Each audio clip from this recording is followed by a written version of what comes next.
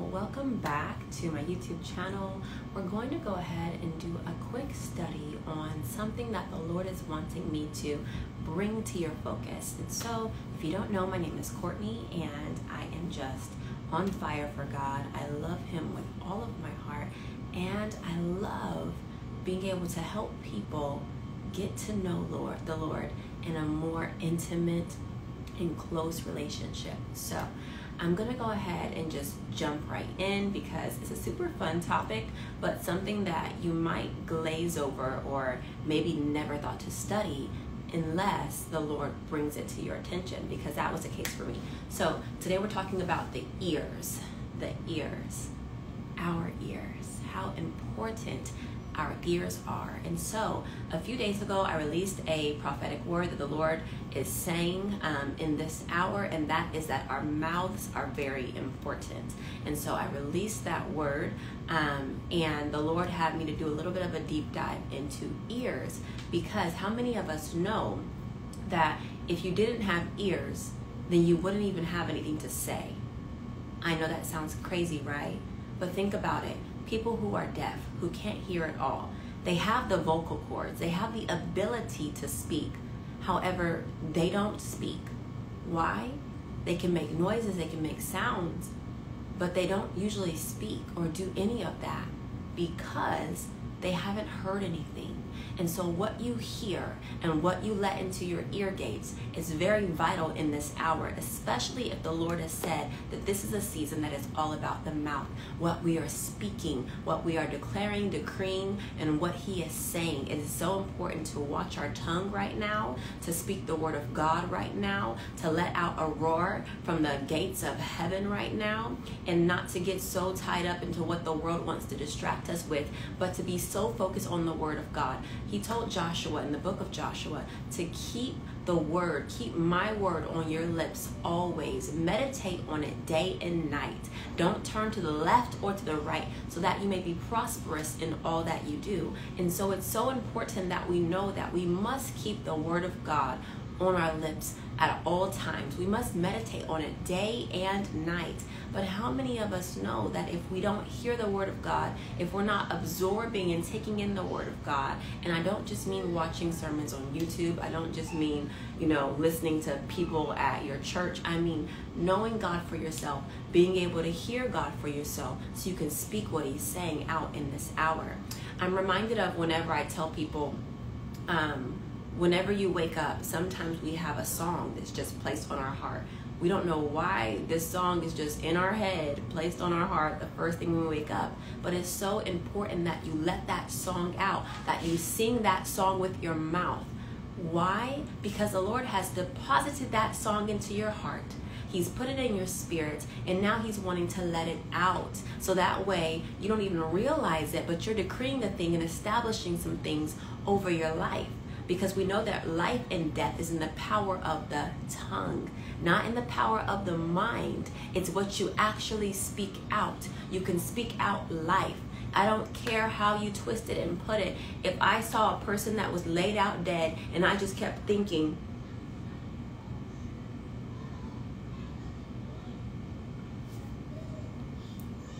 exactly, y'all looking at me like, what is she doing? Raised from the dead, raised from the dead. In the name of Jesus, you will live and not die. But I'm saying it in my head. What good is that? It's not getting anywhere. The spirit of death that has that person entangled and choked up, or the body that has passed away that needs to hear the word of the Lord, can't hear it. God told Ezekiel to prophesy as you were commanded.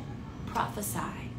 Speak it out, okay? And so God had me release that word that our mouth is important, but He wanted to give us understanding. He wanted to release some secrets to us.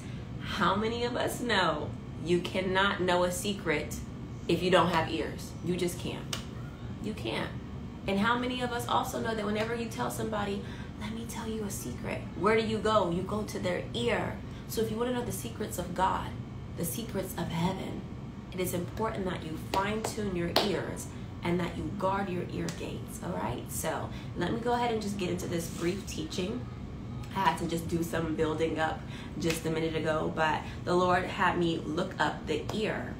because we cannot know the secrets of heaven, the kingdom of heaven, without paying attention to our ears, right? So the outer ear, this is like ear anatomy. I went and looked up like the actual ear, not just like what it says in the Bible, which I'll read that to you in a minute, but the natural ear. I went on an ear doctor website and was like, let me look up what it is about these ears God's wanting to convey to me. So the outer ear, there's 3 things. It helps our bodies with balance. The outer ear allows us to hear properly, not just hear, but hear properly. And the outer ear amplifies sound and directs it clearly. So the outer ear helps our bodies to keep balance. It allows us to hear properly, and it amplifies sound and directs it clearly. And then we have the inner ear. The inner ear converts the sound waves to the brain so that the brain can register what you're hearing and make it make sense to you. Don't ask me how that works, because only God knows. He is amazing in all that he does, because just as fast as you're hearing me right now, you're having the sound go into your ears. The outer ear captures it and directs it to the inner ear. The inner ear works it up and breaks it to the brain. Then the brain breaks it down into understanding, so you can understand what I'm saying right now in real time. It's wild, but it's only God, right? So our inner ear converts sound waves to the brain. Our inner ear senses the movement and position of the head and the body. And then our inner ear also allows us to see clearly. How many of us know that any of our senses, is if one is affected, the others are affected, right? Oops, I kicked my thing. If one is affected, the others are affected. And so our inner ear allows us to see clearly, especially when we're changing positions. There's not a blurriness going on here. There's not something preventing you from, when you look to the left, you just see curtains, you just see a window, you see that, whatever's on your left, you just are able to see it clearly. The majority of us are. I know some of us wear glasses, and some of us, it's a little bit harder, but God is a healer, right? And so that's the outer and inner ear, but let me break it down a little bit more spiritually. So our outer ear helps our bodies to balance. Our outer ear, if we didn't have an ear, we'd be off balance. How many of us have kids? I do. My littlest, or my youngest baby, she had an ear infection for the first time ever. And I don't think any of my kiddos have had an ear infection, maybe 1 out of 4 whenever they were a baby, so they weren't even walking yet. But I noticed something with Naomi. She got an ear infection, and she had woke up and from a nap, and she was going to the left. And she was trying to walk, but she kept stumbling. And I was like, why is she stumbling? So my mom's a nurse. I text my mom. I asked her. She said, take her to the doctor. She probably has an ear infection. Well, I had never experienced a child having an ear infection, so I didn't even know what to look for. But since her ear was infected, her balance was off.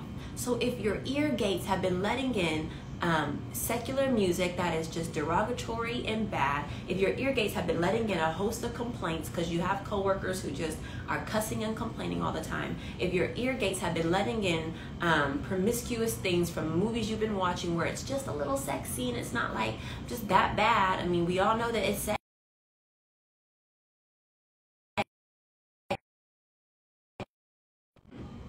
I got a phone call. If your ear gates have been letting in some things, spiritually, you're going to be off balance. You're going to go either more to the left or to the right. Let's say the left is God and the right is the world, and you've been allowing the world to just pour into you.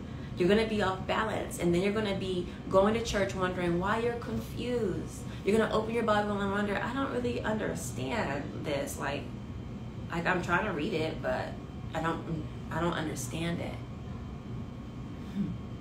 I know the verse that says, faith cometh by hearing, and hearing, that is by the word of God. Your hearing is unlocked the more that you're reading the word of God. That is Jesus. There is light shown on lots of different areas in your life. The more of God, the more of the word of God, the more that you partake of Jesus, correct? Because Jesus is the word.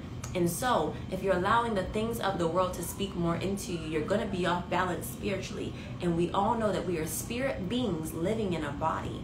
We're not just people that God created to be like, woo, woo, woo. No, we're spirits, and we're living in a body. And so you are to operate and function as a spirit. But sometimes we get too much into our flesh and too much into the world, and that takes our life and shifts it off balance, off course, right? So the outer ear helps our bodies to balance. Likewise, what you let into your ear gates will help you or hurt you when you're trying to keep this balance going in life. Nextly, help me, Holy Ghost. Next, allows us to hear properly. The outer ear allows us to hear properly, not just hear, but hear properly. Imagine if your outer ear was compromised because you've been listening to the wrong things. You've been listening to prophets that tickle your ears, false prophets that come to give you doctrines of demons, and now you're hearing things like this. So here comes a true word of God, and you can't even perceive it and hear it.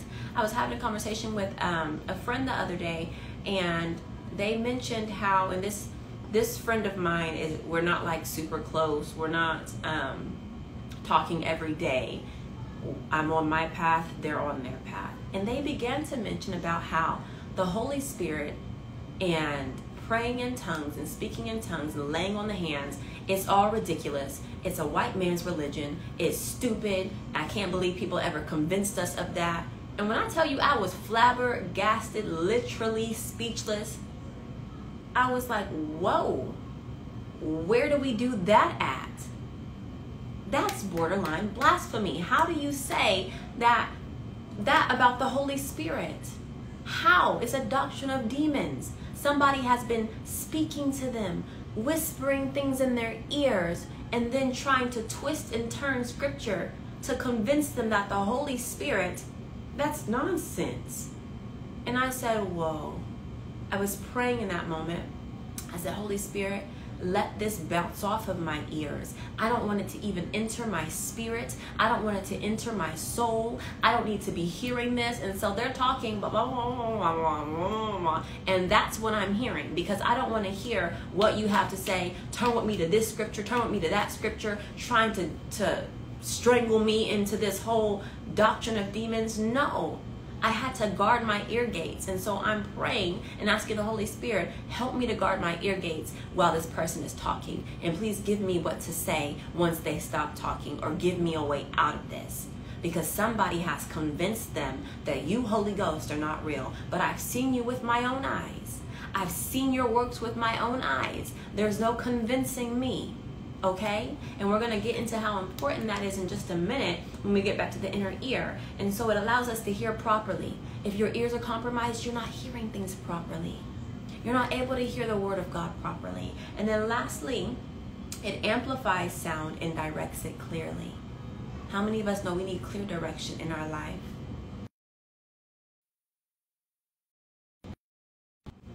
Boy, when I tell you, this is out to get me. We need the things of God and the secrets of God, the mysteries of God to be revealed to us clearly. But they can only be revealed to us clearly if our hearing is not compromised, right?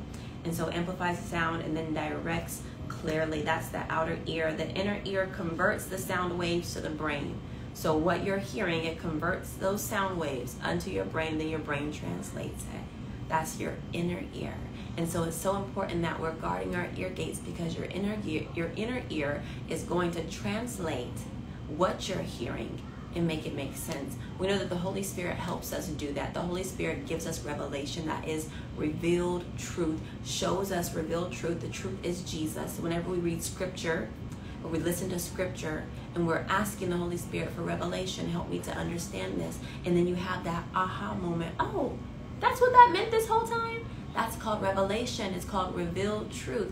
The Holy Spirit's job is to reveal Jesus. As you read the Bible, you say, that's Jesus. Whenever Moses was in the wilderness with the Israelites, and the Israelites were being hood rats. I mean, if you know me, just know that anytime I talk about the Israelites, I equate them to being like a hood rat. So I just use that. But just know that that means disobedient.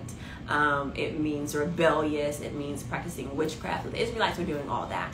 God went ahead and was like, okay, y'all making me real mad right now. And they begin to get boils on their skin and get really sick, right? And God tells them, because Moses intercedes for them, God tells Moses, get a stick and put a bronze snake on it.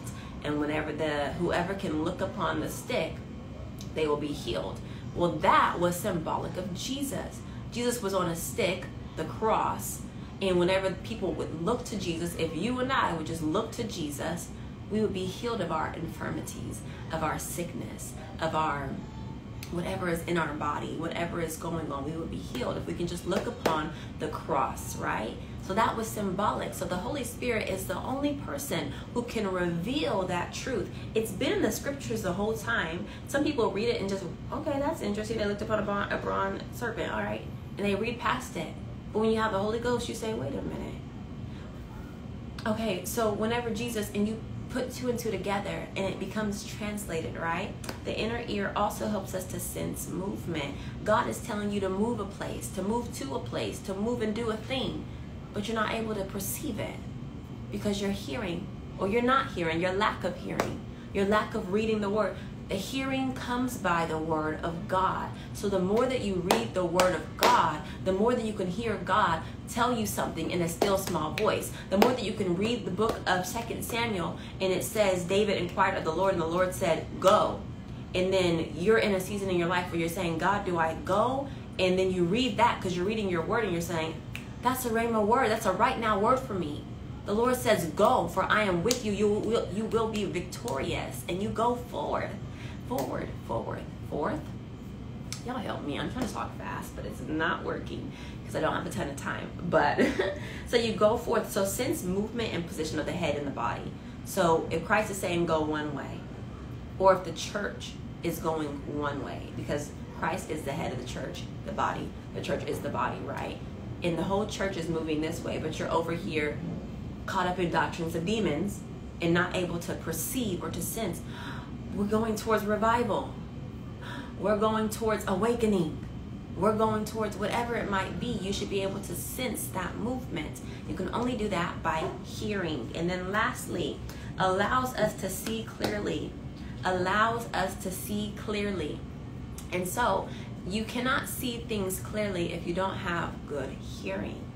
Your eyesight will even be compromised if your ear gates are compromised. You can't see what the Lord is doing. You can't see the new things he's putting in your pathway. You can't see clearly if this is a demon that Satan has sent your way and you think that it's your kingdom spouse and you're not listening to God, you're not reading God, and you're deceived. You can't see clearly. You're asking God for visions and dreams and revelations. But what are you putting into you? What are you allowing? The best way I can describe it is if whatever you consume, that's going to be what comes out. That's going to be what comes out, whatever you consume. So the more of the word of God that you consume, the more the Lord can give you those dreams and those visions that are of him because you've been consuming him. That's just how I understand and break it down to you. I'm not going to give you scripture where it points that out, but I will say to you that if you're not consuming the word of God, you're caught up in these romance novels, you're caught up in watching all these crazy movies with guns and violence and murderers and stuff like that, don't be surprised when your dreams are filled with that stuff. But when you're meditating on the word of God, when the meditations of your heart are the word of God, he has some things to pull from so that he can show you some visions and reveal some things to you, right? Because God's not changing.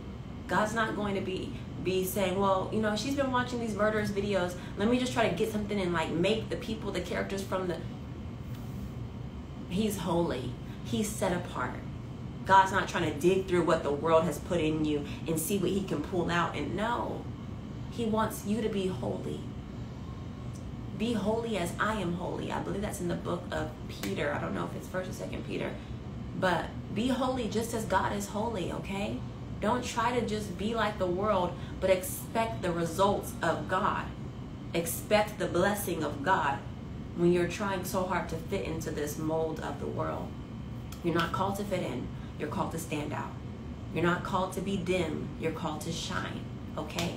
And so our ears are important. The Lord wanted me to highlight this because if he's told us to use our mouth, what comes in our ears will eventually come out of our mouth. What we are able to hear will eventually come out of our mouth. The meditations of our heart will eventually flow out. Okay? So it's important that we have our ears consecrated and given, committed to the Lord, to the Word of God. So that way what comes out of our mouth will not be, oh crap, or oh cuss word when something happens. It'll be, oh Jesus, help me. Whenever something happens and we don't know, a bill is due and we thought we had the money to pay it, it's not going to be like, let me go get a couple of jobs and let me go start applying. It's going to be, Lord, you said you're Jireh. I saw how you provided for the Israelites. I saw how you provided for Rebecca. I saw how you provided for Ruth. I saw how you provided for X, Y, and Z in the Bible. And I know that you're faithful. I know that you are. So please help me. The meditations of our heart matters. And heart, when you look it up, it means mind. How many of us know the only way we're getting things into our mind is either by reading them or by hearing them? There's no other way. Okay? So I pray that this video blessed you. I pray that you are able to really focus on the Word of God, focus on the Lord, focus on what He is trying to tell you in this hour and not on anything else. Don't allow the distractions of the world to take you off course, but keep your focus on the Lord. Continue to read your Word daily, daily, daily. It will begin to unlock your ears, your ears, your ears. It'll magnify your sound to where it comes to you so easily, slow, clearly, that you just hear the voice of God. Because you're reading your Word. Because you're in your Word, you're communing with the Father. And so I pray that this just begins to set your heart even more on fire to read your Bible. You can join me over on Instagram at AriseDaughtersCO. That is AriseDaughtersCO to join the conversation on Instagram. But I do encourage you to comment down below if this has helped you, if it spoke to you in any way, shape, or form. And I will see you on the next video.